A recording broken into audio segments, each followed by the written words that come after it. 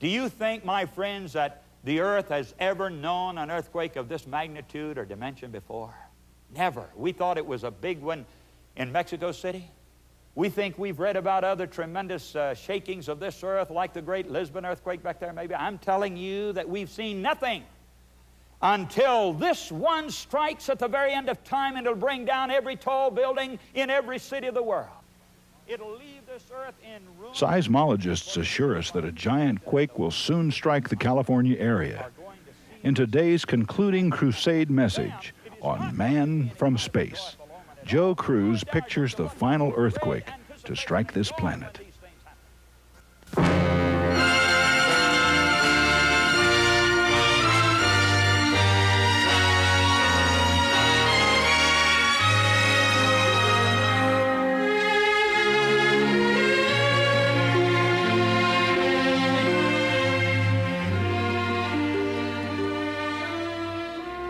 But now let's find out about his the audible part of his coming. Obviously, it's going to be visible. It's going to be seen by a lot of people. Let's come back now to 1 Thessalonians 4 and notice how loud it's going to be, if you please. 1 Thessalonians 4, 16 and 17. For the Lord himself shall descend from heaven with a shout, and with the voice of the archangel, and with the trump of God, and the dead in Christ shall rise first. Then we which are alive and remain shall be caught up together with them in the clouds to meet the Lord in the air, and so shall we ever be with the Lord. Now, friends, notice that there will be a lot of sounds connected with it, as well as a lot of glory and bright view. See, the spectacular sight of it cannot be hidden from anybody. And then the sound of it will come to the ears of every human being in all the earth. The trumpet will blow.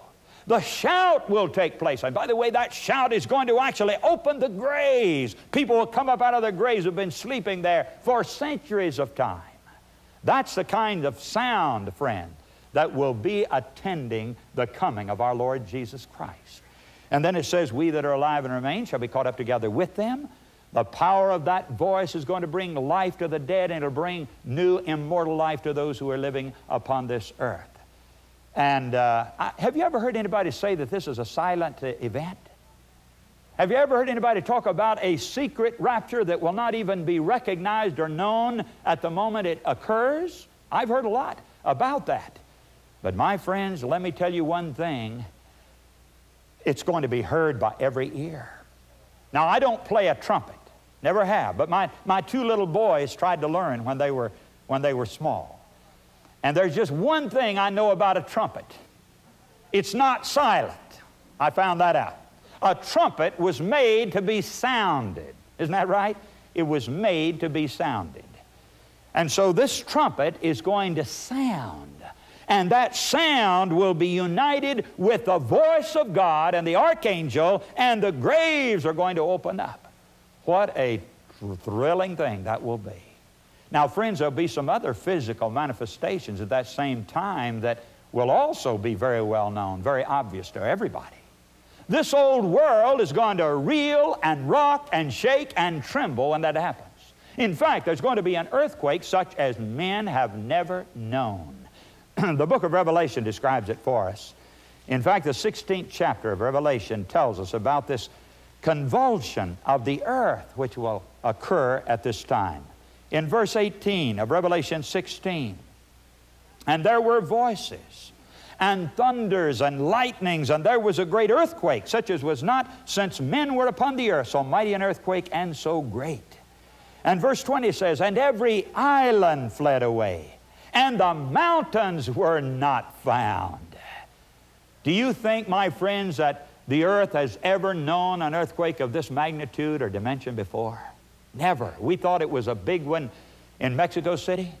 We think we've read about other tremendous shakings of this earth, like the great Lisbon earthquake back there maybe. I'm telling you that we've seen nothing until this one strikes at the very end of time, and it'll bring down every tall building in every city of the world. It'll leave this earth in ruin and rubble, according to the way the Bible describes it, and the wicked people, my friends, are going to see these things, and to them, it is not going to be any kind of a joyful omen at all. You and I are going to look up with great anticipation and joy when these things happen. But the wicked are going to be so profoundly affected by it. They'll be distressed. They'll be fearful. They'll try to hide from it, in fact. Come to Revelation chapter 6 and notice how the wicked will try to escape from these tremendous physical signs of the coming of Jesus. In verse 14, it says, "And the heaven departed as a scroll when it is rolled together, and every mountain and island were moved out of their places. And the kings of the earth, and the great men, and the rich men, and the chief captains, and the mighty men, and every bondman, and every free man, hid themselves in the dens and the rocks of the mountains, and said to the mountains and rocks, Fall on us, and hide us from the face of him that sitteth on the throne, and from the wrath of the Lamb, for the great day of his wrath is come, and who shall be able to stand?" You see that, friends? The wicked will try to hide in the caves of the earth. They'll get in the crevices of the rock to try to escape, but they can't do it. They are ashamed to meet Jesus. They are unprepared to meet Him. There's sin in their life, and they're terrified at the thought and the prospect. And so they try to escape from it, but no one will be able to escape from it, friends. It will come upon every person in the world. Now let's come back to this thought for a moment about a secret rapture. I received a newspaper in the mail not too long ago, and it was supposed to be a mock-up of a newspaper that would come out the day after the rapture took place. And it had terrifying stories in this paper, with horrible pictures also of wrecks that had taken place. You know, planes had crashed, killing hundreds of people. Automobiles had run off the road, buses, and killed all the people on board. This paper, by the way, was supposed to have been printed in Tribulation City, 666 highway or something like that. But anyway, these stories were all telling about people who apparently vanished into thin air. They simply disappeared. Drivers were taken out of automobiles and pilots away from the planes, and all of these collisions and crashes were taking place. Now this was supposed to represent a secret coming of Jesus. And these things would all happen. Nobody would know how children disappear into thin air on the way to school. Nobody knew what happened to the children, and so forth. Now, friends, is this really what the Bible teaches about the manner of Christ's coming? No, no, no, that's not it at all. That is not the way Jesus described it, is it? Jesus said that all the tribes were going to see it. He said all the nations would behold it. And so this could not be right at all. Not right at all. Now, how did people get these distorted ideas about some sort of a secret coming here that would not even disturb a blade of grass? People, according to one report I read, the graves, the righteous would be taken out of the graves, not a blade of grass disturbed. And all the good people would be taken away, only the wicked people left here, and nobody would understand or know what had happened to all of these disappearing people. That is not what the Bible says, friends. And I believe that this misconception has come because of two texts only, two texts that have been distorted and misunderstood. Now let's look at these two verses, because these are the only two verses I know that have really been presented in any kind of a serious evidence of a secret coming of Jesus. First of all, He'll come as a thief in the night. Now our Lord mentioned this. He's coming as a thief. You've read that text, haven't you? Now I don't know how that verse or that line struck you and how you understand it. But millions of people read that and they say, well, now if He's coming as a thief, this means that He's got to come secretly and no one will know that He's come until He's already gone and we only see the result of it. This is not what Jesus said.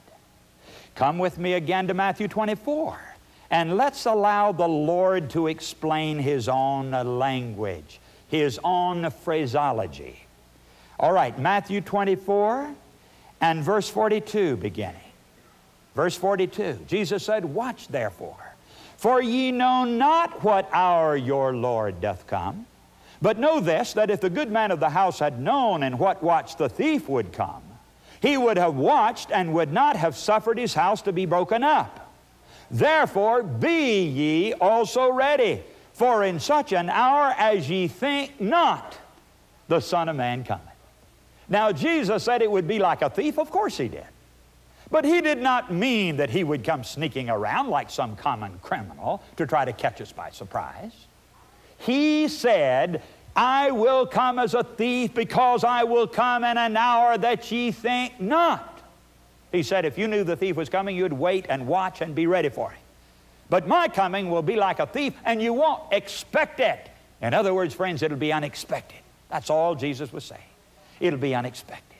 It will not be done without any knowledge of it happening.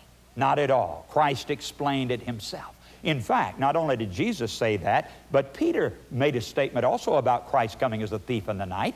Turn with me to 2 Peter, and let's take a look at that verse and see if it throws any more light on this particular phrase of the Bible. 2 Peter 3, and let's look at verse 10. 2 Peter 3, verse 10. But the day of the Lord will come as a thief in the night. Here it is again now. Just what Jesus said. It's going to be like a thief. Peter said the same thing. But look at the very next line.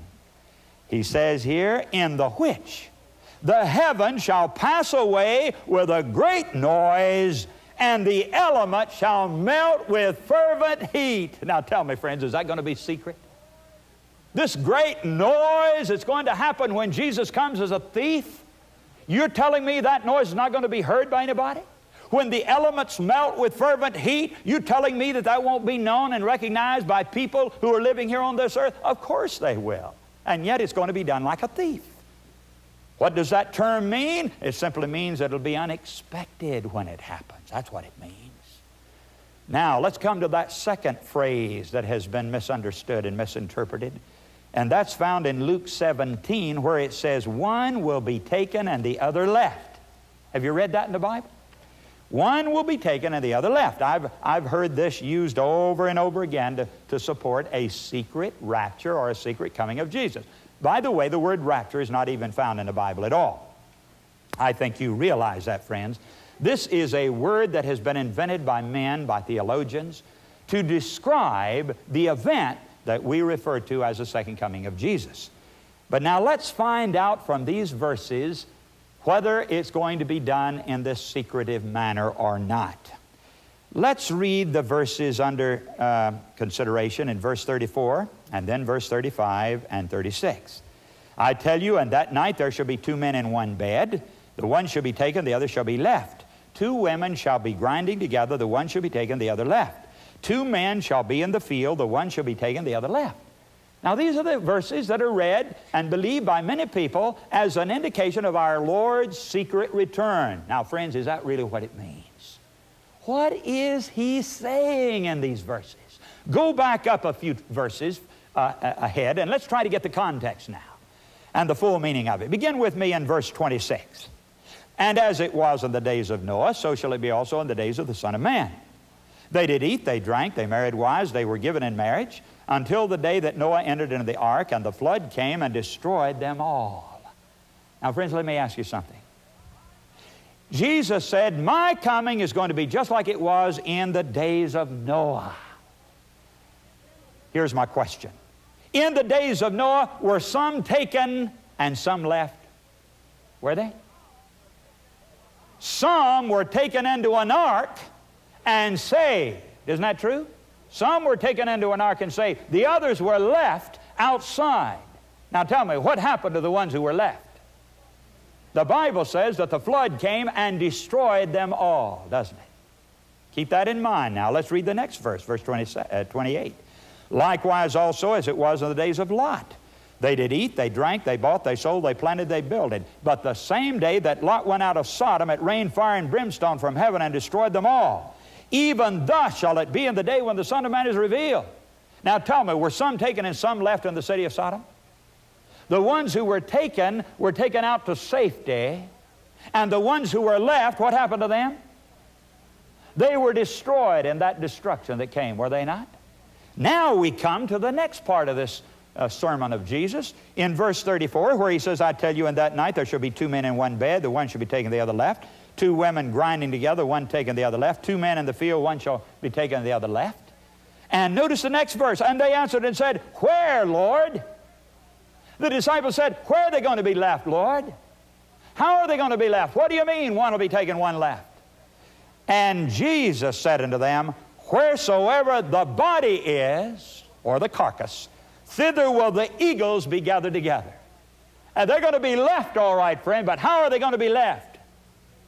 Dead. Jesus said they'll be left dead, and the eagles will come and feed on their bodies. Why, he was following through the same line of thought that he'd been giving in the entire chapter. He said, in Noah's day, some were taken, some were left, and the ones that were left were destroyed. In Sodom's day, some were taken, some were left. The ones that were left were destroyed. When Jesus comes, he says, some will be taken, some will be left. The ones that are left dead. He said, the eagles will come and destroy and eat their bodies. Well, now, how could anybody believe that this is talking about a secret rapture? It has absolutely nothing to do with it. It's talking about that separation that will take place between the good and the evil when our Lord returns and takes the righteous with him, and the wicked will be slain here by the brightness and the glory of his coming. Just as we read in Revelation that they tried to hide in the caves of the earth. You see, sin cannot live in the presence of God. And these wicked people who are full of sin were trying to escape from his divine view so that they might not be consumed by his glorious presence. But this destroys them at his coming, and their dead bodies are here described by Jesus. Have you heard anybody talk about how the Antichrist, a man of sin, is not going to come until after the rapture takes place? Have you ever heard that idea? You see, a lot of people believe that the rapture, or the secret snatching away of the good people, will take place before the Antichrist, or the man of sin comes into the world, and that they won't be here to suffer any of those things will come under the beast and the mark of the beast. Come with me quickly to one more text so that we might clarify this point clearly. And this is in 2 Thessalonians chapter 1, and I'm beginning to read with verse 7. And to you who are troubled, rest with us, when the Lord Jesus shall be revealed from heaven with his mighty angels. Now here's a description of our Lord returning to this earth. And it says, you people who are troubled, you're going to have rest along with me when Jesus comes. When he shall be revealed from heaven with his mighty angels in flaming fire, taking vengeance on them that know not God and that obey not the gospel of our Lord Jesus Christ, who shall be punished with everlasting destruction from the presence of the Lord and from the glory of his power, when he shall come to be glorified in his saints. Now notice something interesting here. It says that when he comes to be glorified in his saints, that is to take them and give them immortality and catch them up with him in the air to meet him. When he does that, it says the wicked are going to be cut down by his bright glory. Now this indicates that he's going to deal with both the good and the evil at the same time and the same coming. You see, this secret rapture idea is that Jesus comes to take the righteous, and then 7 years later he comes back to deal with the wicked. And during that 7-year period, the Antichrist is supposed to come, the mark of the beast is supposed to appear, and so forth, and the work of the man of sin is to be carried on. Well now, friends, this tells us that when Jesus comes to be glorified in his saints and to take them with him, the wicked are destroyed at that same time. There is no 7-year period in between. You'll never find that in the Bible. Nowhere. Nowhere. In fact, come down now to the second chapter of 2 Thessalonians and look at verse 1 with me. Now, this is very interesting. Now we beseech you, brethren, by the coming of our Lord Jesus Christ, and by our gathering together unto him. Now, this is the rapture, isn't it? To be gathered together to him. Isn't that the rapture? To be caught up to meet him. That's it. And so he says, I beseech you by the coming of the Lord and by our gathering together unto him, that ye be not soon shaken in mind or be troubled, neither by spirit, nor by word, nor by letter, as from us, as that the day of Christ is at hand. Let no man deceive you by any means, for that day shall not come, except there come a falling away first, and that man of sin be revealed, the son of perdition. Why, friends, here it plainly says that that day of his coming, that day of his gathering his people, will not take place until after the Antichrist comes. Even a child could read that and know exactly what he's saying. So you can mark it down tonight. without any fear, friends, that the man of sin will come and do his work before the rapture, before Jesus comes. And then he will be destroyed by the coming of Jesus, because verse 8 says, and then shall that wicked one, that is the Antichrist, be revealed, whom the Lord shall consume with the spirit of his mouth, and shall destroy with the brightness of his coming. So they both take place at the same time. Well, let's hurry on now to the grand climax of what I want to say tonight, and that is, friends, why is Jesus coming? Here's where we touch on the sweetest part of the message. He's coming to receive his people and to save us out of this old world of darkness and sin. Look at Revelation 22 and verse 12. And behold, I come quickly, and my reward is with me to give every man according as his work shall be. Oh, for all of these long 6,000 years, the old devil has had his way pretty well in this world. And we see the marks of his oppression, friends, upon the war memorials of the dead and the cemeteries of the land. But one of these days, the heavens are going to break open, and our Lord will return, and he'll bring all the angels with him, and he'll save his people from this earth. You talk about a reunion day. Won't that be great, friends? We just read there in 1 Thessalonians 4:16, for the Lord himself shall descend from heaven with a shout, with the voice of the archangel, with the trump of God, and the dead in Christ shall rise first. Then we which are alive and remain shall be caught up together with them in the clouds. And then in 1 Corinthians 15:51 it says, behold, I show you a mystery. We shall not all sleep, but we shall be changed. In a moment, in the twinkling of an eye, at the last trump, for the trumpet shall sound, and the dead shall be raised, and we shall be changed, and this mortal shall put on immortality. What a reunion in the sky. You see, the feet of Jesus will not touch the earth when he comes a second time. We'll go up to meet him in the clouds. And all of these resurrected loved ones will be there also. You talk about rapture, my friends. You talk about ecstasy and joy. That's what it's going to be, isn't it? Loved ones brought together again who've been long separated by the enemy of death. Mothers and fathers, brothers and sisters looking into the shining immortal faces of their loved ones, never to be separated again. Oh, what a prospect that is, friends. I have a little boy, 8 years old, who went to sleep in Jesus. And I long to take that little boy in my arms again, and I'll do it on that day. And you'll have your loved ones again, too. Someone spoke to me tonight about losing a little 8-year-old son also. But what a day, my friends, to have these loved ones with us. Never be separated from them again. To be there in his presence, to live with him throughout eternity. Oh, should this not be the greatest news that any Christian has to share with other people, friends? Don't you think we ought to be singing about it and talking about it and praying about it? And yet some Christians are afraid of this doctrine. They're afraid of it.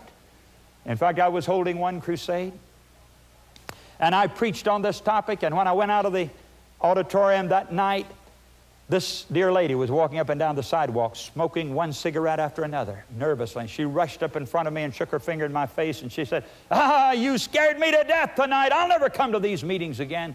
You actually prayed for Jesus to come. She was frightened to death. Well, I'm happy to tell you that she did keep coming, and she gave her heart to Christ. And she became a joyful Christian who looked forward to the coming of Christ. Why should anyone be afraid of it, friends? Why should we be terrified by it? Don't you want to see the one you love? If you love Jesus, don't you want to see Jesus? Can you imagine a young couple getting married? And I've had a lot of weddings, and there stands that beautiful bride and the groom, and they promise their lives away, and they're so happy and so thrilled. Let's say that right after this wedding, the young husband is sent off to Europe by his company, and he leaves his poor, lonely wife behind. But he writes to her every day, and she's so excited by those letters. He says, tells her how much he loves her, and he sends gifts and souvenirs to her, and she's showing them to her friends all the time and saying, oh, look what my husband sent me this time. Oh, I've got such a wonderful husband. Oh, I love him so much. Oh, I hope he never comes back. You can't imagine her saying that, could you? If she really loves him, she's going to be talking about him coming back. Isn't that right? And how happy she'll be when he comes back. Do you know why people are afraid of the coming of Jesus? I'll tell you. I'll tell you why, friends. Because they're not ready.